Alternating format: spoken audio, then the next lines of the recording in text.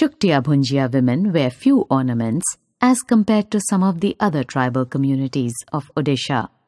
Tattooing is a popular form of self-adornment. The women are also fond of necklaces and are adept at making these. The colorful beads and thread are purchased from the local market or hart and hand-strung with seeds collected from the forest.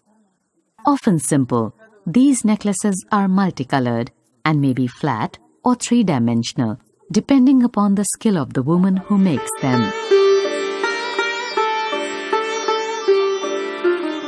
It is possible that in the past, these necklaces were made exclusively of seeds collected from the forests. Today, the Chuktia Bhunjia women use either a mix of seeds and beads or exclusively beads to make their necklaces. The women also fancy coins and often with the help of a local smith add these to their necklaces.